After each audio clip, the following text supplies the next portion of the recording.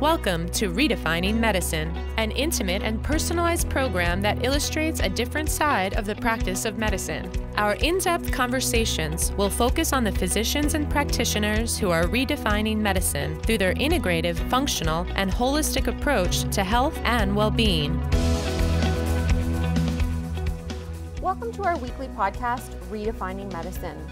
We are so happy to welcome Dr. Kent Holtorf. Dr. Holtorf is a leading medical expert in the treatment of hypothyroidism, complex endocrine dysfunction, chronic fatigue syndrome, fibromyalgia, and chronic infectious diseases, including Lyme disease and chronic viral illnesses. Thank you so much for being with us today, Dr. Holtorf. Oh, thank you so much. It's a pleasure. Let's begin. What first drew you to the study of medicine? Yeah, it's interesting. And I was, standardly trained physician, very evidence-based. I'm still very evidence-based. And going through medical school and residency, I started getting very sick. I'm like, oh my gosh, I'm so fatigued, but I can't sleep, I can't concentrate. Seeing a patient was just so tiring to me. I'm like, I don't think I can do this. And I went to all the university doctors, like, oh yeah, it's just stress and you're depressed. I'm like, I'm not depressed, there's something wrong. And, oh, here's, some antidepressants. I'm like, of course they didn't do anything because it wasn't depression. And so I'm like, I gotta get out of medicine, start a beer company. And we did a hangover-free beer, double-blind, placebo-controlled studies, and brought it out, and immediately Bureau of Tobacco and Firearms said, can't make a hangover-free beer. You can't make a healthy beer. And then we made an energy beer. First, there's no energy beers before the craft beer stuff, and people are like, why do I want an energy beer? But so at the time, there were no energy drinks or anything, and it was for craft beer, so no one would pay more than $5 a six-pack. It cost us $7 to make. So the business model was kind of screwed up. We tried to make it up in volume, but that didn't work. But we won a bronze in the World Beer Cup, silver in the World Beer Championships. So we kind of ended that. But so I'm like, can I go and do medicine? So I figured, okay, talking to patients is so tiring. Let me go into anesthesia. You don't have to talk to them, they're asleep, right? But I forgot about, you gotta get up really early. And so I was doing that, and I'm just like, I can't function. And then so I started thinking about let me go to these alternative conferences, which was ingrained, don't go to alternative conferences. Alternative means no evidence, right? And so I go, and I'm like, wait a minute, this is more evidence-based than what they're teaching me in residency. And then, so I did essentially high-dose T3 and changed my life. And I'm like, oh my gosh, I feel so much better.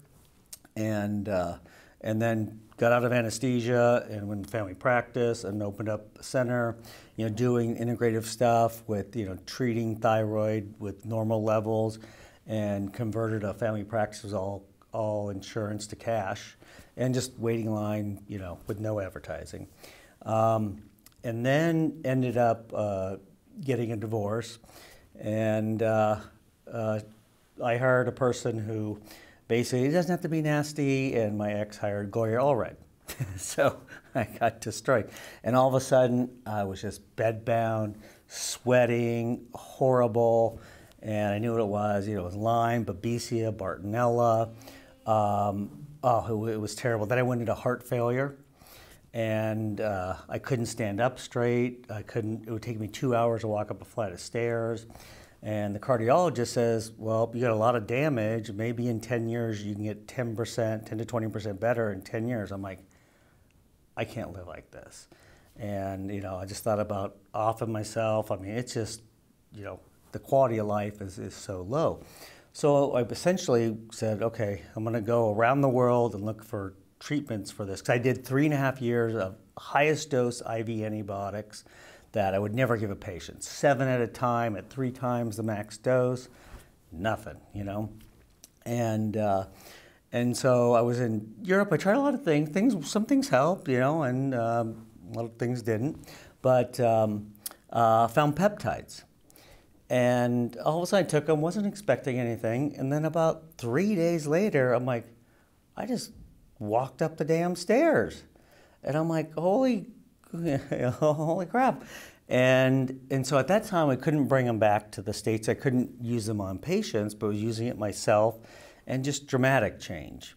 And within probably 3 months, I was 50% better. In 6 months, about 70, and after a year or two, like basically back to normal. I was walking to the cardiologist's office, and he's like, "What the heck? Your echo's normal." And I'm like, "Yeah." Does he even ask what I took? No, doesn't care, you know. But so then started really incorporating that into the practice as a core therapy, and really found, you know, peptides have changed so many patients' lives, changed my life, and has made it much easier to treat these really complex patients. So we're, you know, for good or for bad, we get the patients that have been everywhere, you know, huge stacks, you know, of charts and things. But it's added an extra tool that's really been so helpful. It's transformed our practice, and people that we train transformed their practice as well, and made these super complex patients much easier. And so, you know, what is a peptide? Well, a peptide is a chain of amino acids, and just arbitrarily, if it's less than 50 amino acids, it's a peptide. If it's longer, it's a protein. So they're naturally in your body. They're produced, and they're an X. We used to think, you know, hormones kind of control everything, but the peptides are basically signaling molecules that do the fine tuning. And they're much more tissue specific, and you get the immune system, the cognitive function, you know, basic gut, whatever it may be. They're much more precise than hormones. You know, they all go together, but it's a nice way to be able, another layer of control. You will be speaking during Peptides Module 1, taking place the weekend of this podcast episode's recording. For those who have been unable to attend in person, will you provide a preview on the presentations you are leading? Yeah, well, with the peptide, I'm honored to be a part of the peptide certification, and Jim Laval is just awesome. Great to work with, and so many pearls and so much great information. And as I mentioned, you know, peptides changed my life. They've changed my practice. They've changed so many people's practice that learn peptides. And what I'm speaking about for this lecture is about treating hypothyroidism, which is another passion of mine. And we have a nonprofit, National Academy of Hypothyroidism, which really provides doctors and patients new information, showing the way we practice, we diagnose and treat hypothyroidism in this country is wrong. And the TSH is inaccurate. Anyone who's sick, any inflammation, aging, any chronic illness, stress, and so a huge percent of the population, it's missing people that would benefit from thyroid. But we're finding that giving thyroid is great, especially T3. You can build a practice by doing that well, easily. But they found that they all have immune dysfunction. If you fix that immune dysfunction with peptides, they actually even feel better than if you give them thyroid. Now, if you do both, even better. So that's kind of the core of the lecture, and then also just talking about a number of different peptides as well. Hey there, listeners. It's your host of the weekly podcast, Redefining Medicine. I have a question for you. How much time do you spend ordering functional lab tests for your patients? Ordering from multiple lab companies for hundreds of patients can quickly turn into hours of admin time. But there's a new way to order lab tests that I'm excited to share with you. Rupa Health is a tool that lets you order 20+ specialty labs in a single portal. You can order all tests you normally do from companies like Dutch, Vibrant, Genova, and Great Plains, and so many more. Imagine you're ordering a hormone panel for a patient that includes tests from 3 different labs. You have to log into 3 different websites to place separate orders, and then come back weeks later to check tracking number and download results. Rupa eliminates all of that by having all ordering, tracking, and results in a single place, and they also handle invoices, tracking shipments, automated follow-ups, personalized instructions for completing tests, and so much more. The best part about Rupa, it's free for all practitioners. Go to rupahealth.com, that's R-U-P-A health.com, to join a live demo or sign up to see how it works. Now let's get back to today's show. Tell us about your medical practice, the Holtorf Medical Group. What challenges and wins have you experienced as a medical director and CEO in the past 2 years where many private practices have struggled? Yeah, medicine is tough in a business sense, especially in California. But 15 or 20 years ago, we opened 22 centers. It happened to be this healthcare entrepreneur, terrible fibromyalgia, went around the country basically looking for treatment from the experts and just terrible treatments. And he saw something I wrote, came in, within 2 visits, he's dramatically better. So he said, we can't, let this be a hidden secret. We got to bring this out to the public. So we opened 22 centers.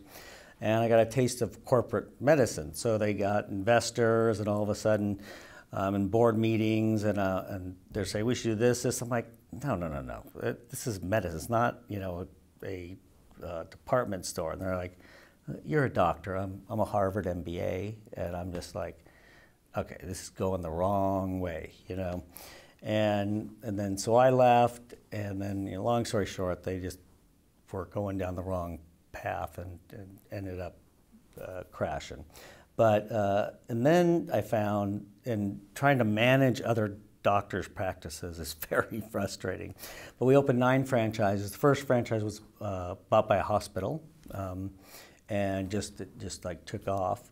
But I'm one of my, everyone has skills. Management is not one of my skills. Not something I like to do. But managing another doctor's practice is very, very difficult. So we we opened 9 and immediately said, oh, let's shrink it back down. So we let them buy out or sell. So now we just have our 1 corporate center and then 1 franchise left that doesn't need too much work. But it's interesting because a lot of doctors want to get really big, and they go, wait a minute, I want to go back to being small. But so we have one center, 5 doctors, and I think a key is, 1, if you want to build your practice, learn how to do T3, peptides, ozone. Those 3 things, you will have people banging down your doors. But you also have to really keep cutting edge, because things in medicine, standard medicine, move very slowly. In integrative medicine, functional medicine, they move very quickly. So you always have to be innovating, and so I love starting things, and we've started a number of new businesses, and we're starting IND approved, FDA approved trials on some things. So doing research is always exciting for me. I guess very much a nerd. I'll be reading studies, and then all of a sudden I know I have to go to work, and all of a sudden the sun comes up, and so I'm like, oh, shoot. But and so this stuff I love, and I think I have the worst because I did Lyme my whole life. Growing up, my left arm would stop working, or half my body would be sweating, the other half freezing. And so I know my whole family had it. It's been really gratifying to be able to treat these conditions that doctors discount because they can't treat it. Well, thank you so much, Dr. Holtorf, for spending time with us today, sharing your story, your insights, and your expertise. We truly appreciate you. Well, thank you. And thank you for your organization. And I think you guys are the gold standard of education in this arena. So my thanks goes to you. Thank you. And thank you to all of our listeners for tuning in. Until next time.